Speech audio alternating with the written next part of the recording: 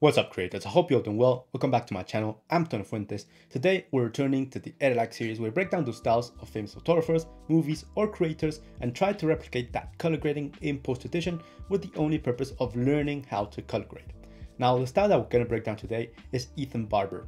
Now, this style for street and architectural landscape was suggested by one of you guys, by Chris Sosa, in the comment section on a previous video. So if you guys have any other suggestions or profiles that you want me to break down, put it down in the comment sections and I'll check them out. So first of all, we're going to jump into Instagram and check out some of the examples of his style to know what we're going to do when we jump into Lightroom, edit a photo and create a preset out of it. So let's start. So here we have Ethan's profile on Instagram, ethanbarber.co, if you want to go and follow him. And down here you can find the link to his website where he has his own personal preset shop. So if you're only interested in having his look, the best way you can do it is just buying a preset directly from the creator. Remember that the purpose of my tutorials is to learn how to color grade, and we're only using these profiles from famous people. For example, he has 500,000 followers as an example to create the exercise of color grading. With that disclaimer out of the way, let's look at his feed. Now, in general terms, we can notice that everything is either street photography or architectural photography. And we can notice that all of the images, it doesn't matter if it's winter, summer, or autumn, we can notice that it always has this very warm feed. Sometimes it's more intense and contrasty like we see in these autumn photos. And if you scroll down just a bit, we can notice these images where it's a lot more creamy and it's a flatter exposure. Now the style varies, also the color that he adds varies. Sometimes it's more towards the oranges, sometimes it's more toward the yellows, and even more a bit towards the greens in some cases. But without exception, all of the images in his feed always have a warm tone added, and that's done in color grading. So as you can see, Ethan has many variants on his style. Now, in order for this video to not be too long, we're just going to concentrate on two specifics. The first one is going to be this one, which is more of a desaturated and flat looking style. Now, this one, first of all, before we pay attention to the color grading, look at the exposure and contrast. This image was shot at midday. Therefore, we should have the highest amount of contrast. We should be losing a lot of information in the shadows, but also in the bright parts. Opposite to that, we can see a lot of detail in the clouds. That's telling us that he's bringing down the highlights. And then the shadows, for example, the leaves and the foliage of the tree have loads of detail. He's putting up the shadows, so we have a flatter exposure. So this is the beauty of raw digital photography, where you have loads of information to play around and you can bring back a lot of information from dark parts of the image. So this image is very flat in terms of the exposure. He's reducing the difference between the bright parts and the dark parts of the image, so it's a flatter exposure. Now, in terms of color, we can notice that all the image, will be highlights, midtones, or shadows, all is painted with this very subtle warm tone, making this image look a bit sepia and a bit retro.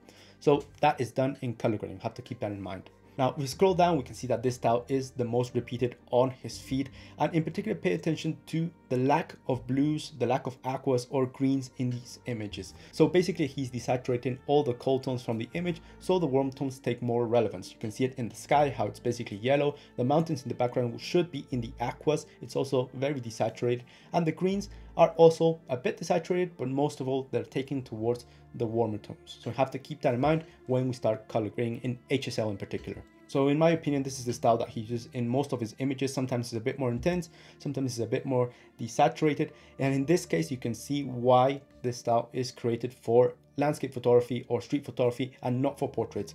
This is a version of the preset which is a bit more intense, but just pay attention to the skin tones.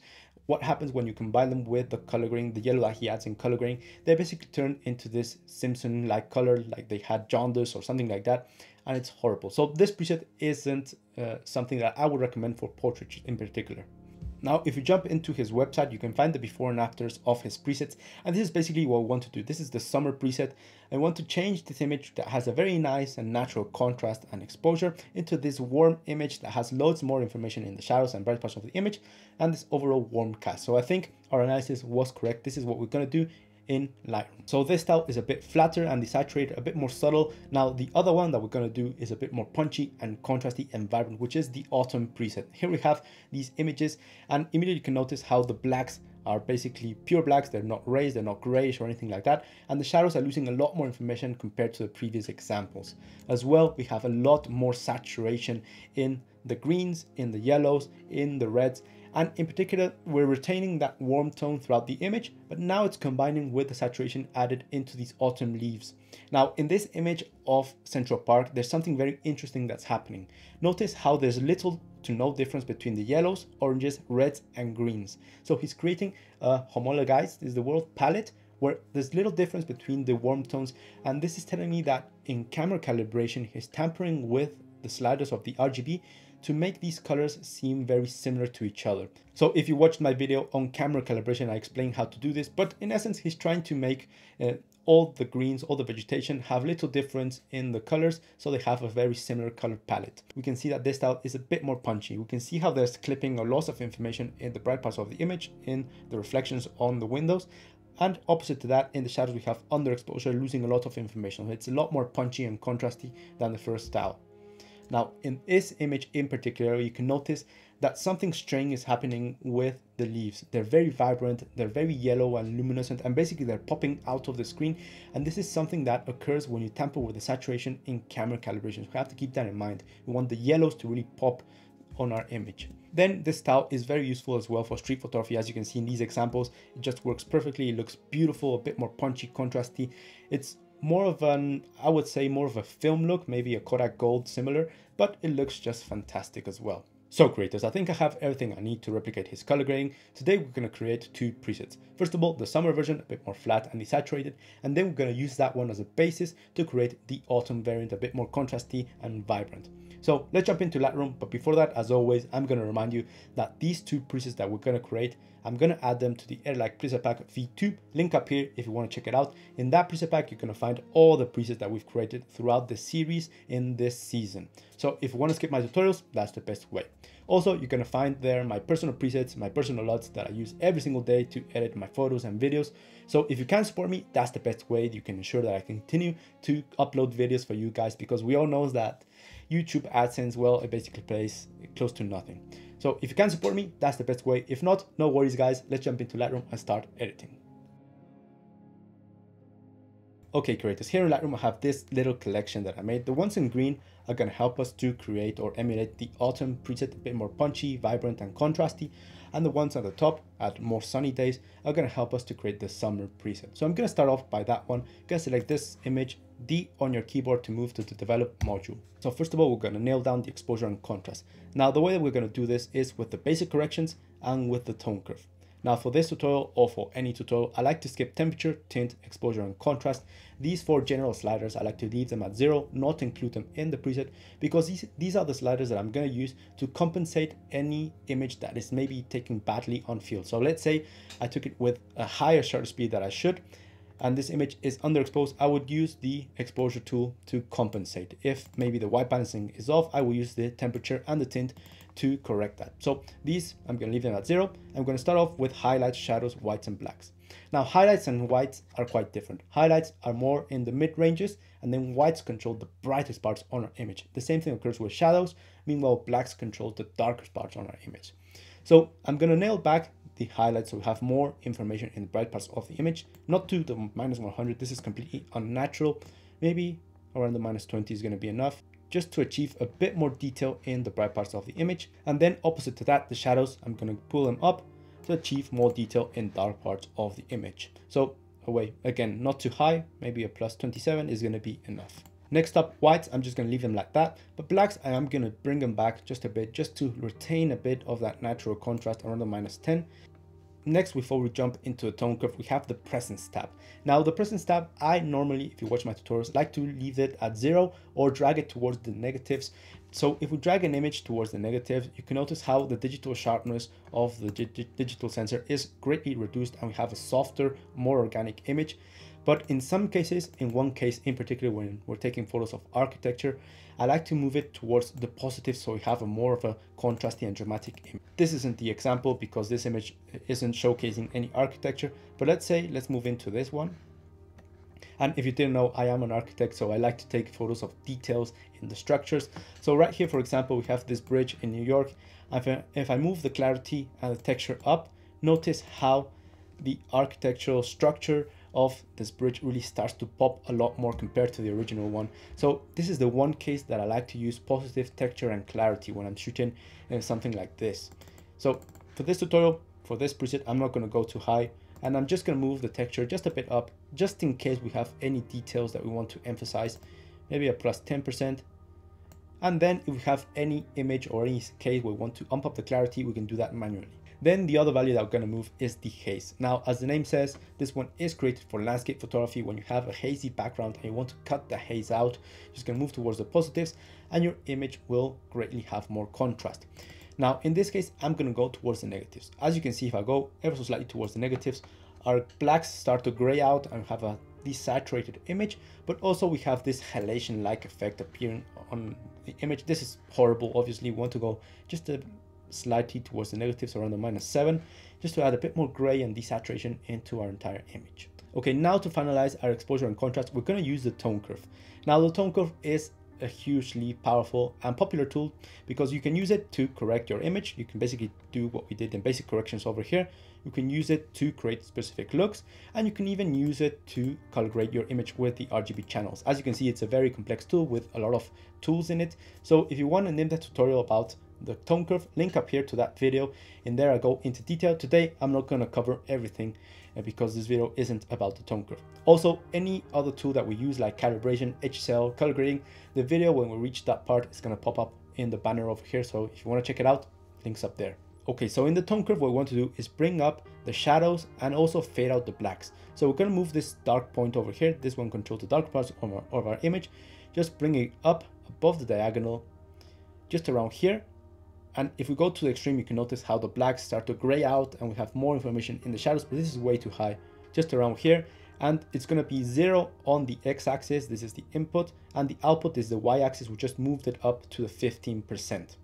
What we're doing here is just raising the blacks so they're a bit more faded out, but also consequently raising a bit of the shadows so we have more detail in dark parts on our image. Then this point controls the whites. I'm going to drag it down below the diagonal ever so slightly. The output is going to be 243, and what I did here is just ensuring that we don't have any pure whites on our image, any clipping or anything like that, and dragging a bit of the highlights down as well. So this isn't really a curve, we just moved 2 points and we didn't add any in the middle, but what we're doing right here is just tilting our exposure towards more of a flatter look. So with Y on our keyboard, we can see the before and after in the exposure and contrast. This is before, bit more of a contrasty, punchy look, and now we have more of a controlled and flatter exposure. Notice the difference in brightness and also the difference on detail that's appearing in the dark parts on our image. So now we're going to move into the color grading. Okay, for this first preset, we're going to skip camera calibration and HSL for the time being. We're going to move down to color grading. Now, color grading is a very powerful tool because it allows us to apply a color to the shadows, to the midtones, or to the highlights. But in this case, we're going to start off by the global color wheel, which is all the way at the right. And here what we're going to do is just paint the image with a warm tone. So right here, you can move the point to the border to add more saturation and move it around the color wheel to find the color that you want. Now, this will depend on you guys. You can go for more of a greenish yellow, more of a more natural yellow, more of an orangey tone. It all depends on what preset you want to replicate. But in this case, I'm going to go more towards the yellows over here. The value is going to be, or the hue is going to be 54, and the saturation is way too high, of course. We want to drag it down. I'm going to go around the plus 15 is going to be enough, something like that. And now we've painted our entire image with a very slight warm cast. Now, this isn't quite enough, so I'm going to copy these settings by right-click the wheel, copy settings, and then in the highlights, I'm going to apply the settings once again. And then I'm going to do the same in the midtones. The shadows, there's no need. We only have that warm tone in the shadows. And right here, what you're looking at is how you can layer up these color wheels to achieve more of a dramatic look. So right here we have our original image, and now the one on the right has this very nice, subtle, but it's there, warm and yellow tone. Again, you guys can choose whatever hue you want. Now we're going to move into HSL to fine detail a bit of the colors. Remember that the blues, the aquas are very desaturated in this style. So we're going to move to the saturation tab over here. I'm going to drag the aquas to around the -15 and also the blues, just to desaturate them just a bit. And also we're just going to nail back a bit of the greens towards the negatives around the -8. It's going to be enough. Then in hue, another thing that I'm going to do is just change the greens and the yellows more, not towards the emeralds, otherwise we obtain these artificial greens. We want to go towards the negatives to more of a yellow cast, something around these lines, around the -25 is going to be enough, just ever so slightly switching them more to warm tones. Okay, so the preset is looking quite nice. This is the before and after. One thing that is missing is the film grain. Now, I know I didn't mention this in the analysis, but all of his images, without any exception, have a very natural and organic looking film grain, similar to the ones that we see in different film stock. So I'm going to drag down all the way to the effects. I'm just going to add some quantity, around 30%. And as you can see, if I zoom in, it's noticeable, but if I zoom out, you can't really see the grain. So I'm just going to amp up the size, maybe around 50%. And now we have a very natural and very nice looking film grain. Okay, so now this preset is complete. Now let's save it, apply it to another photo and see if we need to modify it or if we did a good job. So to save a preset, we're going to go to the left panel over here, hit the plus sign, create a preset. And under here, remember that exposure, white balance and contrast, we want to unmark them just as lens corrections transform. And we want to mark grain in the effects. Okay, so we have this image of these old dudes with the Tower of the Sun at the background, the Torre del Sol in Seville. Let's apply the preset over here. And immediately you can notice how the blues are mostly desaturated and we have those warm tones in the highlights. Then the aquas are also gone and it's looking quite nice. We have that green, which is more towards the oranges, more towards the yellows. And this preset is looking fantastic for these types of photos in bright sunlight. How about over here? Let's apply the preset. And there we have it. We can see the change in the white. Originally we had this bluish white and now we have this yellow white, which is looking quite nice. Also, this preset is quite subtle in terms of the saturation of the yellows, so you could use it for portraits. It doesn't affect the skin tones too harshly, but it's looking quite nice. The greens more towards the yellows rather than towards the cool tones. Finally, we have these ladies in the carnival in Seville, the summer preset, and it's looking quite nice. Maybe in this case, I would compensate with the exposure. As you can see, they're at 0 because we didn't include them in the preset. Just pull the exposure up just a bit, and there we have it. Very natural, very warm and beautiful looking preset. Okay, so that's the summer preset. Now let's create the autumn variant. I'm gonna use this same preset as a basis so we don't have to start from scratch. So here we have this image in autumn. I'm gonna use that one. No, this one, because we have a broader spectrum of colors over here. I'm just gonna apply the summer preset first of all. I'm gonna work on from here. Now, first of all, this image is a bit dark, so just pull up the exposure just a bit. And the first thing I want to do is add more contrast to this preset. This variant was a lot more punchy with harsher contrast in the blacks and also in the highlights. So I'm gonna reset the tone curve. Just right click, reset all channels. And immediately you can notice how the blacks are pure blacks and we have more darker shadows, and then the whites have a bit more luminance to them. Okay, so that's it for the exposure and contrast. Now let's move down into the color grading, and we're going to start off with camera calibration. Now this tool is unique. It's fantastic because it allows us to control the essence of our images, the RGB. Every single pixel that you're seeing on your phone, in your computer, in your photos are controlled or are created by the red, the green and the primary mixing together to create the exposure and the colors that you're watching. Some in lesser sense, some with more blue, some with more red. So the RGB is the essence of digital photography. So right here we have the red, the green and the blue primary, and these will control the overall colors on our image. Now remember that in the examples we saw that the differences between the greens, the reds and the oranges were very subtle or very close together in one of the examples, and with camera calibration we can achieve that. So just as an example, look what happens when I move the red primary towards the warm tones, the green primary towards the warm tones as well, and the blue primary towards the warm tones as well. Notice how the green is basically now an orange color, the reds are orange, the yellows are orange. Every single color in our vegetation is now in the same tone, same palette as in the other ranges. So what we did right here is just homologize all the vegetation into a single tone. Now this is obviously way too harsh. We're going to reset these values. I'm going to be a bit more conservative.